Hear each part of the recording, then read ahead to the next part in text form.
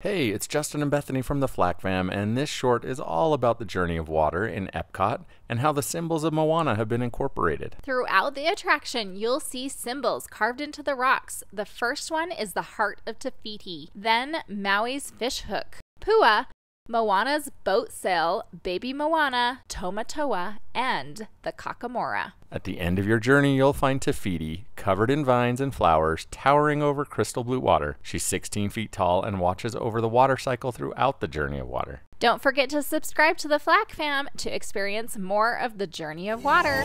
Bye!